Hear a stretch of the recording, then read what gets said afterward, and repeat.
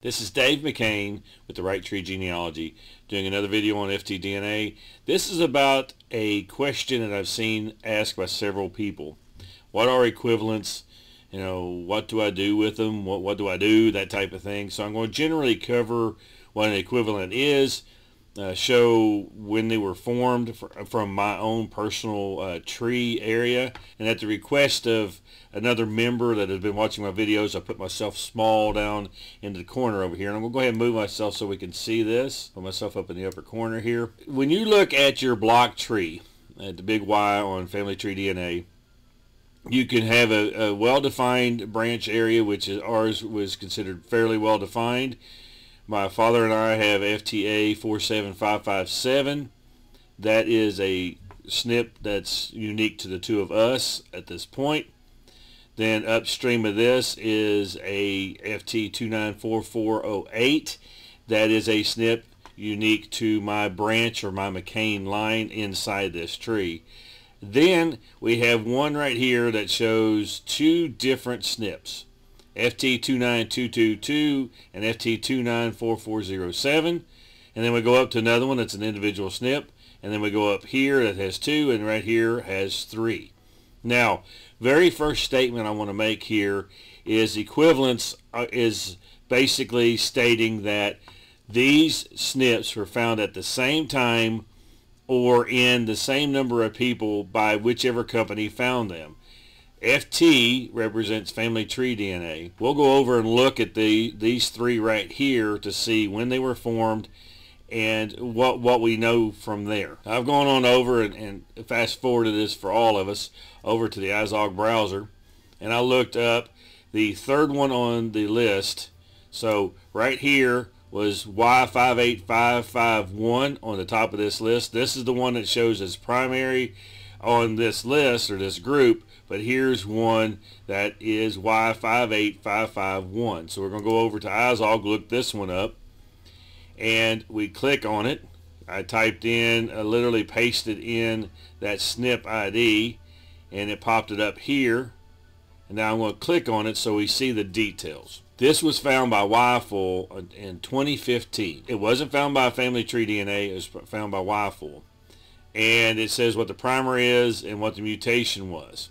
Okay, now let's go ahead and take a look at another one on that same branch section. I go over here and I'm going to grab this one. Go over here, paste it here, hit search, click on this, and this says it was found by FTDNA in 2019, and it goes from G to C. At location, in this case, 20,830,309 is where that one is located. Then I'm going to go to the one that's listed at the top and click on it. This was found in this haplo group, by the way, is L196. That's the upstream branch that defines this in 2019. Now, what do we see from these three SNPs? This one has 20,398,212. That's the one that actually is the leader of the branch on FTDNA's website. Then you have FT31548 is 20,830,309, as I mentioned before, found in the same time frame downstream of L196. And then you look at the YFull that was found at 20,830,308. Now notice, just for the sake of looking at this one, 309, 308. Now, one of the very first things I want to do, going back over to this block tree, it does not mean this one was formed first, this was formed second, and this was formed third. It relates to two things. Number one, when it was found and where it was found on the haplo tree. For FTDNA, they typically list the one that was lower number. So let's go back up here to this one. FT31442 is 20.3 million. Okay.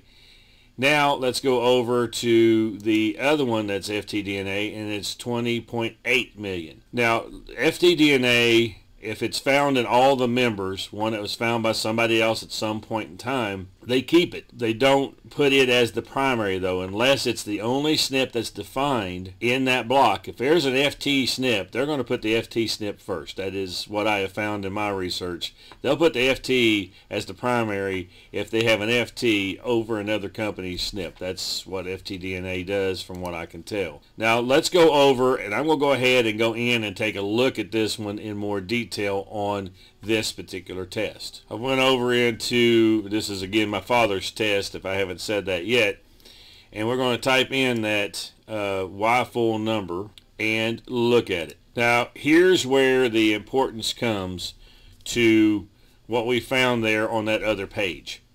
That other one indicated 308, which is the Y full number, and 309, which is, this happens to be this one here. FT 31548 has that 309. When you look back at this, you notice that here's the 308, which is the Y full number, and the FT number is right beside it. That's coincidental. It doesn't always happen this way. Now in this area, there's enough reads to indicate it. You see it, but FTDNA is going to show theirs first if they have one in that branch. Now back over on this, after looking at the Y-Browse page and seeing where these three come from, FTDNA puts the first one found at the top of it. If there's a group of them found at the same time, it's the first one found or the first number in the YDNA. Now there is a question, so well, this one was found in 2015 from what we were just looking at. However, when it was found by FTDNA's big Y block for the block tree, it was put in this same location because all the testers that are in this area of the block tree have that SNP. Therefore, they don't know which one came first. They listed it last since it's not their company, and that's what I have seen by FTDNA. Now, the next thing, what do you do next? So I showed this, and you go, okay, well, fine, I know that. I've seen this before. Well, what the opportunity you have here is as follows. You have, in my case, I have 3 different SNP blocks in my area. Those SNP blocks represent potential testers that we need to break up. There is a defining person in history. Someone out there, some male out there, can break this apart. So what do we do now? Well, our job as in this community is to help ourselves in the sense of trying to break this apart to see if we can attach an actual person name to this SNP, you know, when it occurred in our history, but also for the community as a whole, YDNA. The more testers we get and can break up more SNPs, the better the algorithm can determine when each one was formed and put dates on upstream and downstream SNPs associated with them. So it's a big project for each one of us. What we need to do is go find testers. Our job at this point, when we see equivalence, we need to see if someone in our match list, or even someone, let's say we've done cousin DNA, ATDNA at other sites, not just FTDNA, and we see potentials of, hey, we have DNA matches with people that are likely our 3rd, 4th, 5th cousins, and that's about as far as you're going to get. You could get a little further back, but ATDNA, and they're in that direct line. Those are the individuals you encourage to YDNA test, and it could easily help you break a SNP block apart, get those equivalents, a bunch of them together, get those equivalents broke into separate, and say, hey, this was formed in 1680, roughly. This one was formed in 1730, etc., up the line all the way up to yours. In my case, 1924 is my family's defining one. So based on what I've just said, you know what a equivalent is. It's just found in multiple testers and they don't know which one came first. That's an equivalent. And what to do next? We need to find that next tester to break it up to where there's only one SNP listed per column. That's the ultimate goal that we should have. If you like this kind of content, please consider subscribing right here or watch some of these other videos. Let's continue learning together.